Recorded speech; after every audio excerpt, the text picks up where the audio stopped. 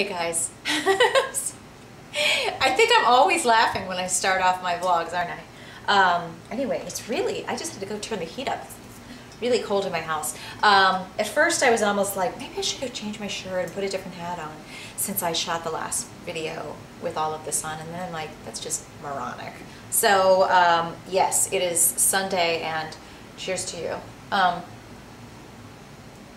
am going to, not going to hit the gym today, but I'm probably going to go in and do something because I have my workout clothes on. I feel like doing something. But anyway, I wanted to shoot 2 more videos on 2 things that are just hot on my mind. I did just listen to one of my CDs here, like I said in my last tape. I wasn't going to get distracted, and that's all I did.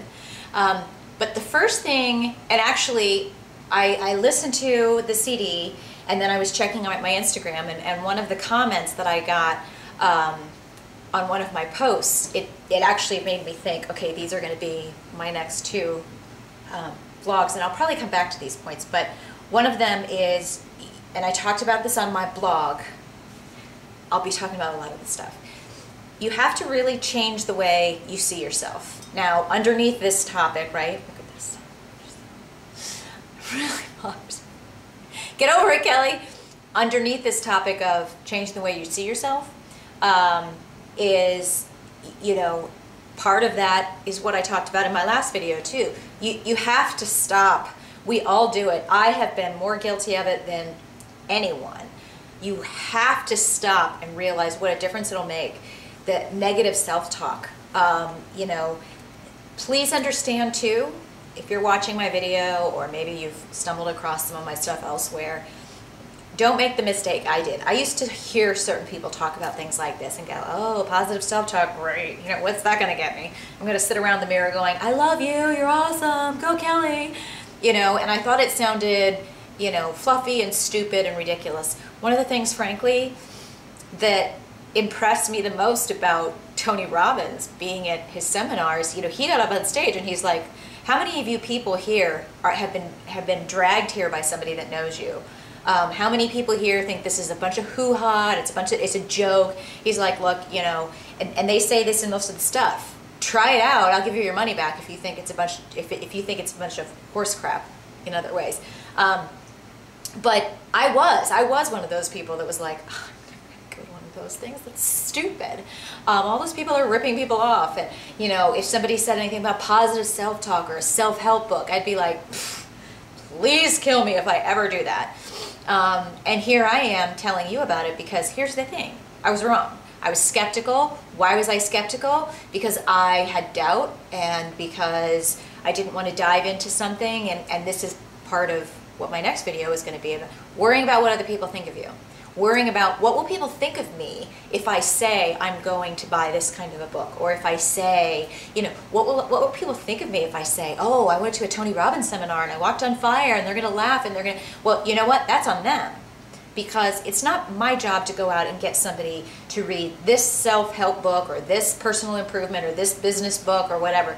It's not about one book or one author or one program or whatever. It's your approach to being taught and to learning something about yourself. It can come from any number of ways. It could come from a seminar, it could come from a coach, it could come from a trainer, it could come from a business coach, it could come from a seminar, from an author, from any number of things. But if your reason for not doing something is because you are skeptical and you're skeptical and you don't really even know because you haven't investigated it, something's telling you, like, you know, why is it turning your head? Why are you looking at it?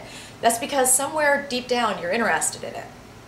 And if you choose to not pursue something because of what other people will think of you, then you're going to spend the rest of your life limited, because worrying about what other people think is a joke. Worrying about what other people think is a waste of your energy. Trust me, it's one of the biggest changes too that I've made, but that's going to be the next vlog.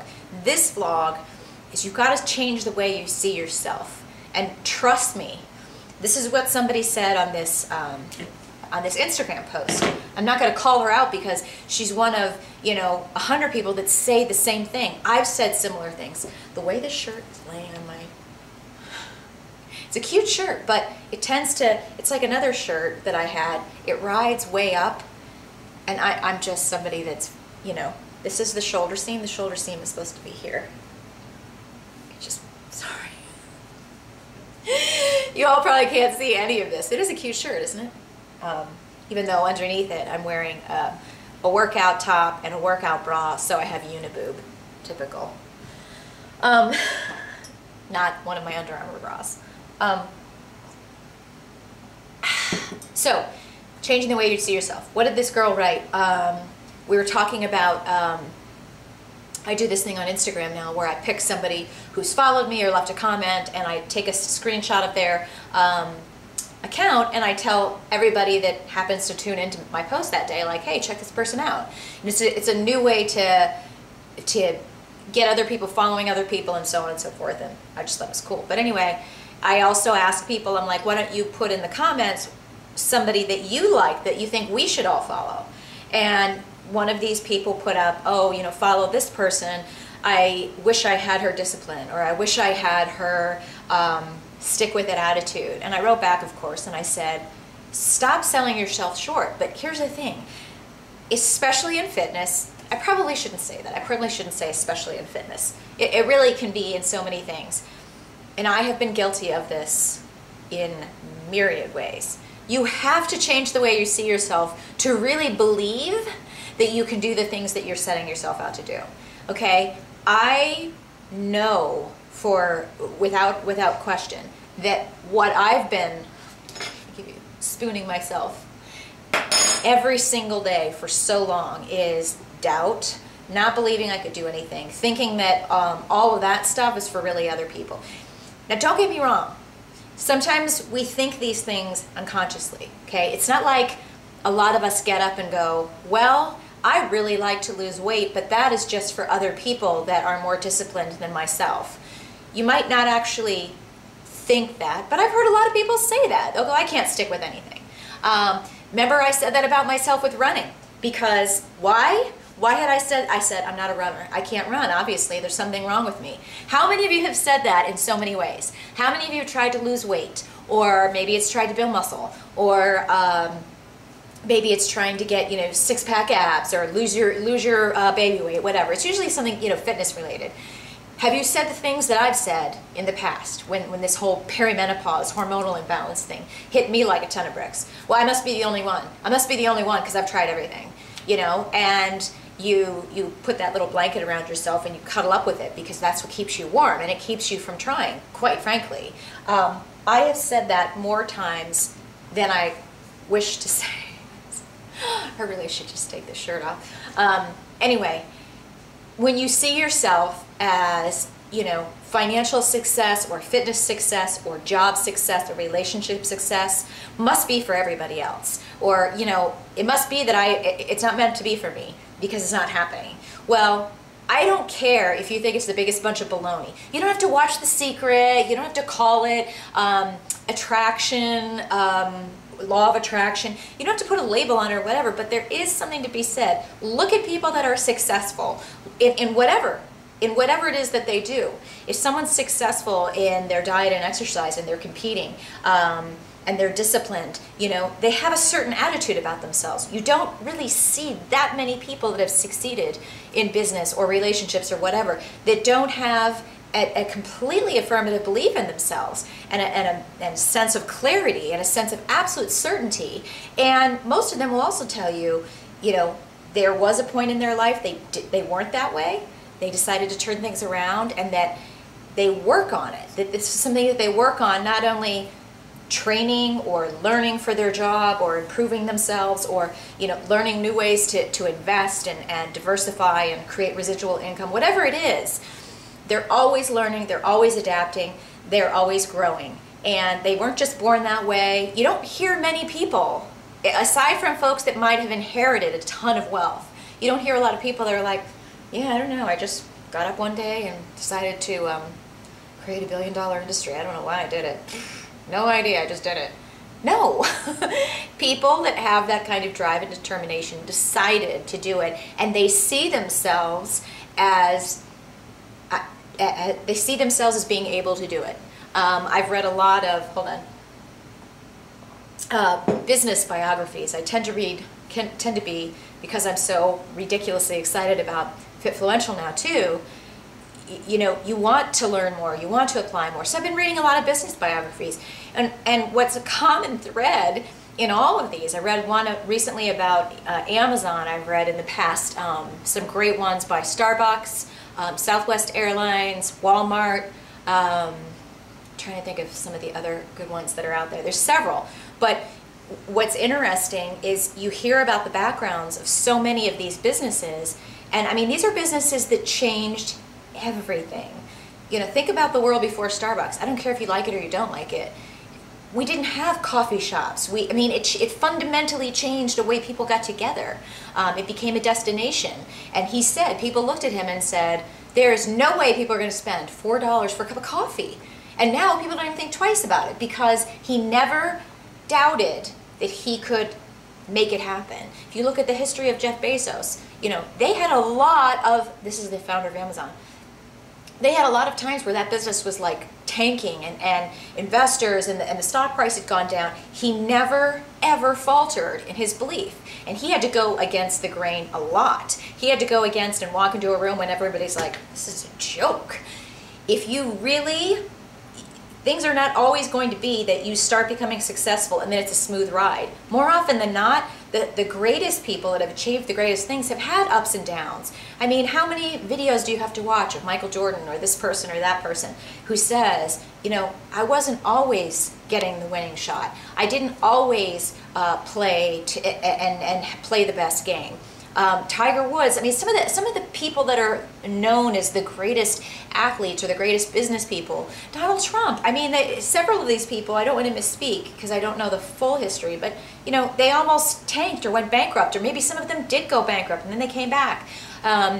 They just have that, you know, they say indomitable will, right? They have that belief in themselves, okay? You have to start seeing yourself differently. One of the things that I do now, because I got to the end of this year and realized, you know, I was getting down on myself again. I got very upset about the Achilles situation. And, you know, then to have taken a few steps back, you know, I'd lost X amount of weight, and then I had the Achilles thing, had to stop, and then I got frustrated, and, you know, certainly wasn't sticking to my diet. And then suddenly, oh, my workout pants are a little tighter. And I'm like, what the hell? Then I felt, you know, I don't think I was necessarily saying the words internally to myself. I guess I can't do it. I'm never going to amount to anything. But I certainly know that in my business, this fitness business that I have, I see a lot of people that are all levels of ridiculous buff. And I have come to realize that I would always set my goals to be here. Like I talked about this about my mom in one of my last videos, where she has said in the past several years, Kelly, you know, I'm so-and-so, I'm this age, I don't need to try to look like this, I just want to lose this amount of weight. Well, guess what? I've been guilty of a similar attitude about myself in saying, well, I know I can't get that ripped, right? I couldn't shoot for, you know, being in competition shape because, well, you know, I mean, I'm 44, I'm going to be 45 next year, and I mean, that's unachievable for me. I really should just be realistic and say, you know, I'm just going to be here. You know what you're doing when you do that? A, you're limiting yourself. B, you're continuing to put yourself in a little box, so it's going to affect what you shoot for, so it's going to affect your goals. But then three, you know, it just changes your attitude. I mean, think about, you know, the motivational videos you see about football teams, and they go into the locker room. What does the coach do? Does the coach go, hey, you guys are doing a pretty good job. I hope you go out there and do a good job. I want you to just go out there and have fun. They're like, no, I want you to go out there and kick ass. There's a huge difference. And that's the difference in underestimating yourself and seeing yourself differently, is that you get up differently and you put your workout clothes differently and you attack the gym differently when you see yourself as, you know what, I am going to be that before and after. I saw that before and after, and I'm talking about someone specifically. I saw this girl on Instagram, and she did a 6-month snapshot of her progress. And I looked at her before picture, and it reminded me of really my before, probably about a year ago. And, you know, I mean, who knows at what phase I am right now, but I'm looking at her going, okay, 6 months, and you know, she just kept at it, and she didn't start really seeing the changes in her body until probably 2 months in or whatever. But it was remarkable. And I think many people would look at her after picture and go, oh my God, that would take me too long. There's no way. I could never. How many times have you said that? I could never eat that kind of a diet that those people do. I could never, oh, those people never drink. They never go out with their friends. I could never do that. Who told you you could never do that? Because I'll tell you what, you'll be pretty damn surprised what you can do. I mean, I've gotten to the point this year when I started my diet and I started my training in January. Excuse me, I'm talking about 2013. I dove in for the first time. I was ridiculously consistent for the first time. I put my accountability out there for the first time. I believed that I could do it, even though in the very beginning I was doubting it, I was paranoid, I was worried what you guys were all gonna think. I was worried that I would prove my biggest doubts true. I was worried that I was gonna put all this time and effort and I wouldn't have my after picture. And then, you know, I'd get on the scale and it would be like half a pound down, a third of a pound. I mean, the scale for me is just my worst enemy, okay? I stuck with it, and now I look at things and I have come so far. In 2013, I've learned so much about that, and then again, towards the end of this year, all this stuff I'm imparting onto you, but I changed the way I see myself, and more importantly, even most recently, I've changed the way I see myself as running this business. I've changed the way I see myself and what I'm capable of. I've changed the way I see myself in being just unapologetic and being excited about what I want to share. And you know what? If you're watching this video and you think I'm crazy and you think that this is ridiculous, go nutty. It's not going to change me, because everything I'm doing is changing my life and the life of those around, the lives of those around me for the better. So I don't worry about what other people think of me. That's my next video.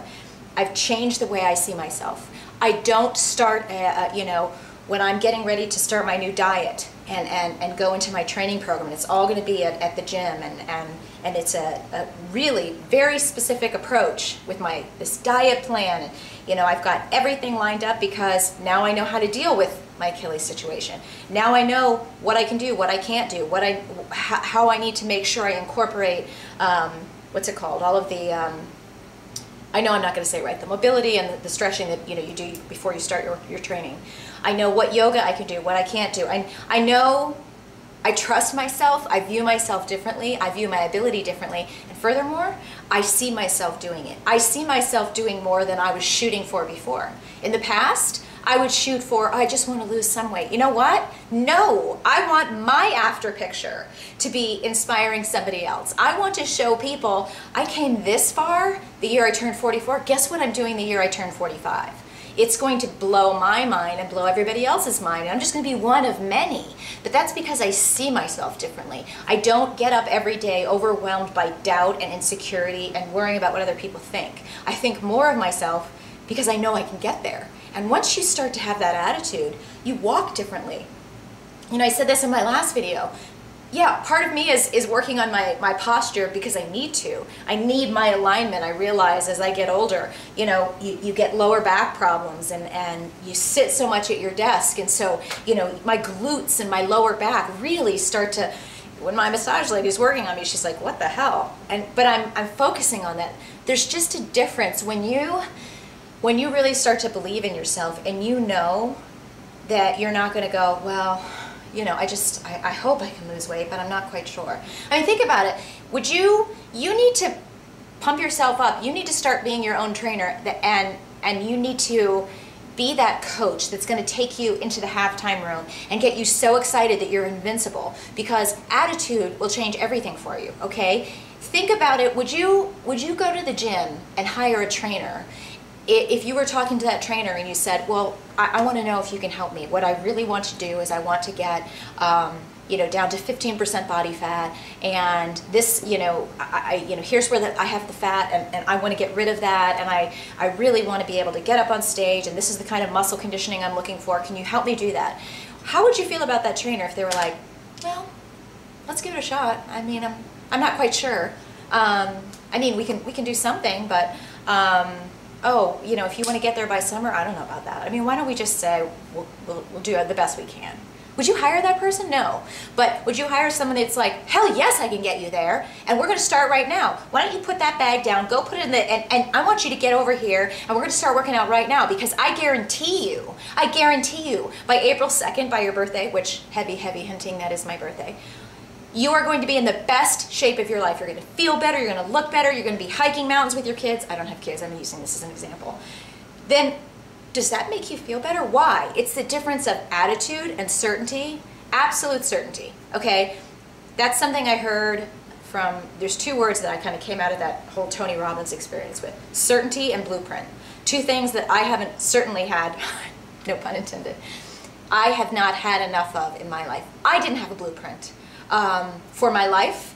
We certainly didn't have enough of a blueprint that wasn't just floating around in our heads for our business, and now that we've developed that, everything is changing. Now that I'm developing a blueprint for my life, and I'm adjusting it, and I'm actually following it and taking action steps, my body, my personal life, everything's changing. But you have to actually give yourself the credit and continually give yourself the credit to know that you can do it. I mean, I'm just saying, it's going to change everything for you. It helps you get out of your bad moods. It's going to sustain you.